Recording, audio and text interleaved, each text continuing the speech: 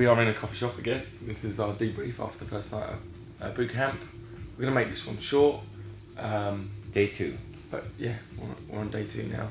And we've got a lovely apartment upstairs. Luckily within the same building, we've got a lovely cafe, hookah place, which is shisha, and does great food. So it's great for bouncing location. First night was telling everyone, because a lot of people are in their heads, to set up. You know, wreck the room if you need to, and a lot of them were worried to do that in the first place, in the first venue we went to. So you know, I grabbed a few of them, showed them I was just being silly. I like to get into a silly mood, do swimming, fly into sets.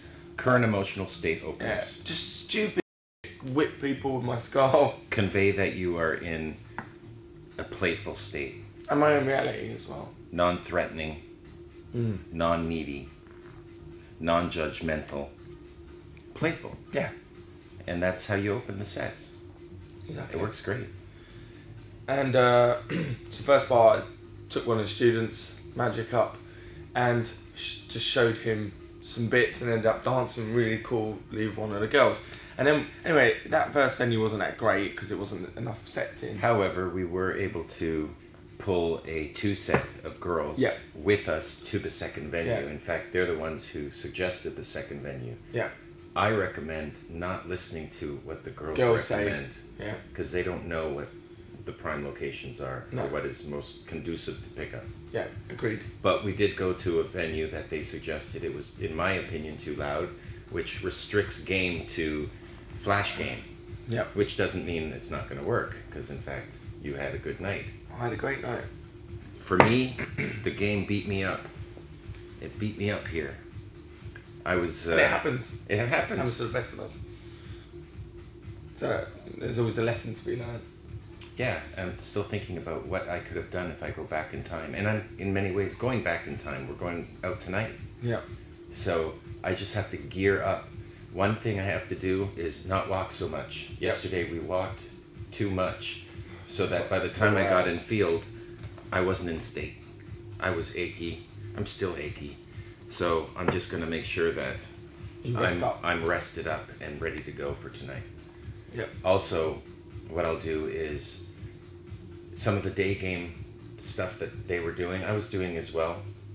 But I'd like to snag so that I have girls with me upon entry into the venue. We were a large group of men, and there were only 2 girls. 3 girls. Oh, 3 girls. Tom Torero had with us, and they weren't my set. Exactly. Know, I need to do my own work, get my own set, build the social proof, so that I can then open the hotter sets from that point forward. Well, part of my game plan was, because I didn't have any girls with me from the first venue, as I went in, even the first thing I do is I just go up to 2 girls, because I want to do the whole walk-in thing, and these 2 girls had what are they called, pigtails, like this, and they both look like the from Suicide Squad, Hayley Quinn. So I just went out and went, sorry, I'm late. And they're like, what? Oh, I'm late, sorry, traffic.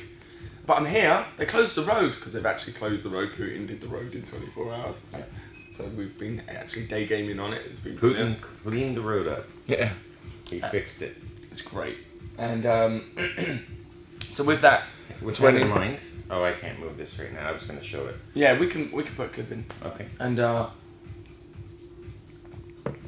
so chatted, just made a bit of fun, and I said, look, come and meet my friends. Locked on, 2 girls, and then walked through the venue with them, so had a bit of social proof. And come meet my friends as a backwards merge. Yes. So not only were we as a group able to bounce from one venue to the next with some girls, building some social proof in the next venue, but also forwards mergings and backwards mergings were taking place in the venue. So good, solid form.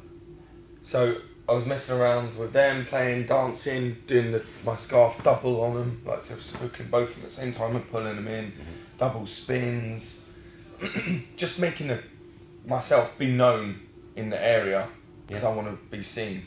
And because it was loud, I had to do more flash game. Yeah, it was very loud. In fact, I didn't even speak in the loudest area. I wanted to preserve my voice for boot camp. So I thought, I'm not even going to offer correction right now to the students. because it is so damn loud that I'll blow up my voice. Yeah, you have to wait until it's a quieter area. So from that, eventually they had another friend come, blonde girl, and I liked her. I thought she was fun. I liked her. So I escalated straight in. How do you all know each other? Blah blah blah. And I just started dancing with her. So you were first dancing with 2 girls, and then a 3rd girl came in. Their friend. And that became your target. Yes. Fair. Okay, Yeah. I didn't see you open the set. Yeah. Nice. And I escalated immediately. I had the social proof from her friends already, so that helped. And just bumped up the buying temperature real quick. Yeah. Rapid buying temperature bumping. And there were some mini stairs that led to the bar where the exotic dancers come on. They're gorgeous. And I was using it as a big, as a seat. So I'm not sort of seated above everyone. Right. So I was lording it a bit. Yeah, you were lording. Locking them in like this between my, like pulling them towards me. Yeah. So then between my your legs. Yeah. As you're sitting up on the bar, basically in the corner. So I escalated, and then we were dancing. I was picking her up. The run. I make them run, so I pull them out and push them back, and lift them. Yeah. Like, dance moves, basically. Yeah, dance. Yeah, but they're Kino moves. Yeah, I wouldn't say I'm a good dancer, but I have set pieces that I do. Well, we counted 7 pieces. There are 7 things that you do in rapid succession that entertain the target. Yeah. Because you will be dancing with the target generally, and it looks like you can dance. Yeah. I mean, you can dance because of these 7 rapid fire moves. Yeah. And it also builds compliance. You get compliance with each move. Yeah. If you It want her to escalates. spin, The next one escalates. she spins, and then you push her away, and then grab her and pull her towards you. Put your arm around her. Yeah. The way And you then put do it these there. things, yeah. Lock her arm in me. Grab her hold it arm there, and put it here, and then spin. do the dip, lift. Do the dip, then the lift, then the spin. And as I lower them, I look at them. So maybe that could be turned into a kiss, and that's actually what happened. Right. But It's a bunch of compliance tests. Yeah. To see if she complies, and by the end of it, she has completely, with the dip, given herself to you. Yeah. Yeah. Yeah, because she's the trust is I'm I'm just gonna trust that you're not gonna drop me on my he head. knows what he's doing. Yeah. Right. And then you always get them back safely on their high heels. Yeah, totally. And I lower them slowly so there's no impact on Right. the floor. Yeah. And it's sort of like a manly thing as well. That's like, right. I'm gonna look And then when you're done, and you roll off. I roll off, yeah.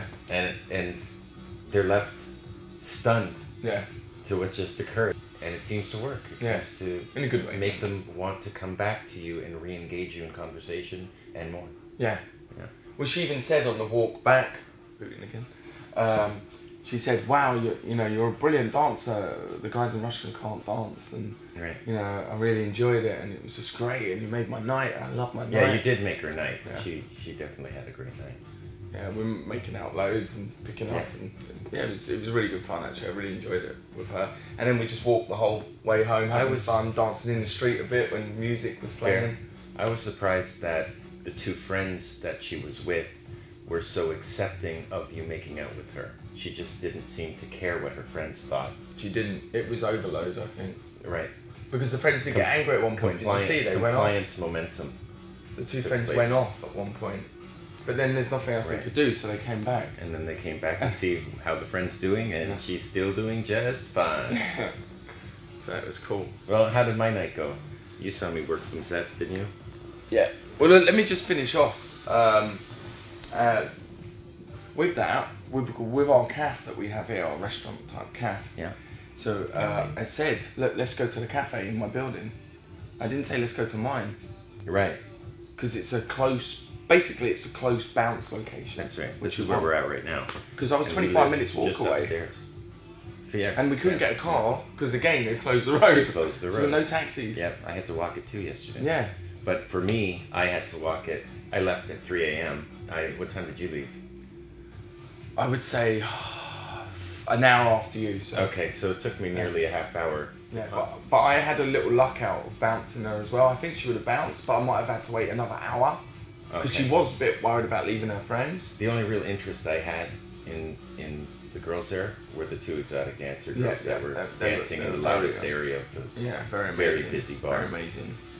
But the light, all the electricity went out in the club, so the light, it went dark everywhere, and the music stopped. That's twisted. So we made out quickly in the dark, and then I said, "Follow me," and I just tunneled her through all the people. Okay. I got the coats. Right. And then we were just out.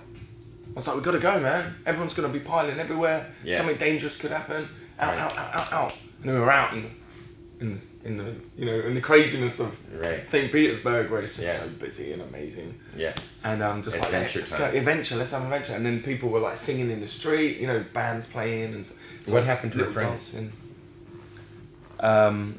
They were lost in the crowd. Yeah, lost. She texted them. They said they were fine. So it's okay. And I actually helped one of the friends that was a bit sick at one point. So I walked around the corner. She was standing against the wall, just a bit ill like that. I went, "You're not well, are you?" She goes, "No." And I grabbed the other friend and said, "Look, your friend's sick. Look after her." So now they're together, and I.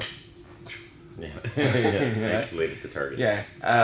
But then we went to the restaurant here, and where we are again, and we ate, had one drink. Well, she had orange juice. Sometimes you have to fill their stomach before you can. Totally, and I was hungry, so we ate, had a great meal. We were the only ones in the building. The staff knew me already. Right. The girls at work here were so friendly. Okay. So the social proof was high. So she was like, they were like, "Hi again." Right. So it was great. And then I just said, "Let's go up." And went up to the penthouse. Showed her all the places, the rooms. Good. This is the house. Yeah, I heard you come in. I heard you come in, and I had decided to stay in my room because I didn't hear it sound like a party. Yeah. It was just the one girl you brought in, right? So I stayed out of it. Yeah. Otherwise, I would have come out if you had brought her friends, for instance, and I could have been thrown on the landmines. Yeah. So what I did is I fell back to getting the students to watch you. That's what I did. Yeah. They have. I noticed. They have to see. That's why I sort of over did it because I wanted them to see. Look, it doesn't matter. Yeah. Well, I had leaned back and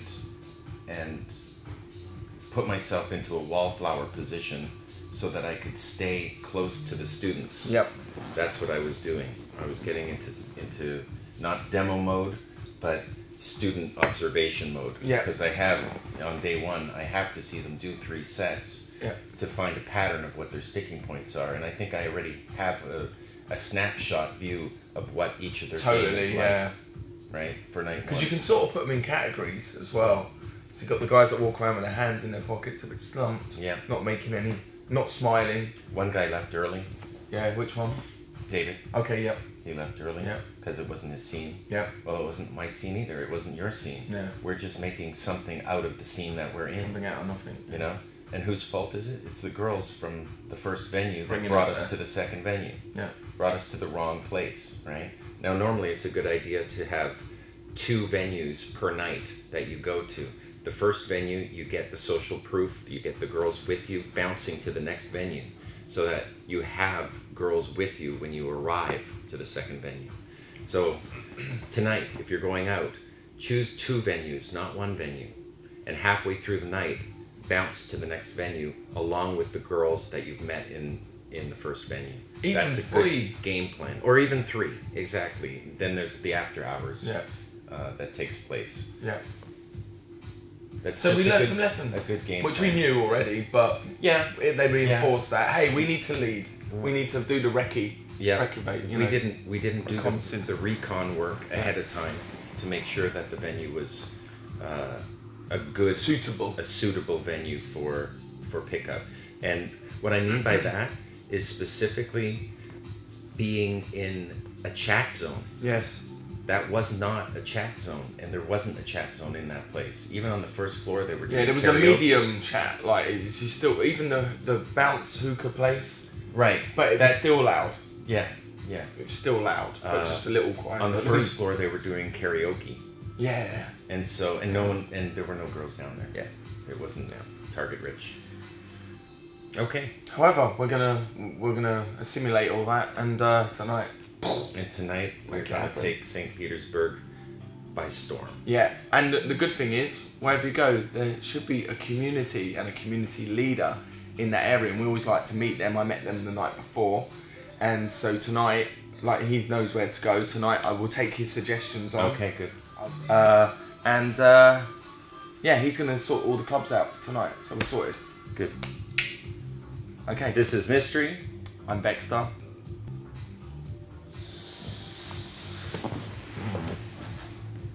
Hey guys, it's Mystery in Paradise.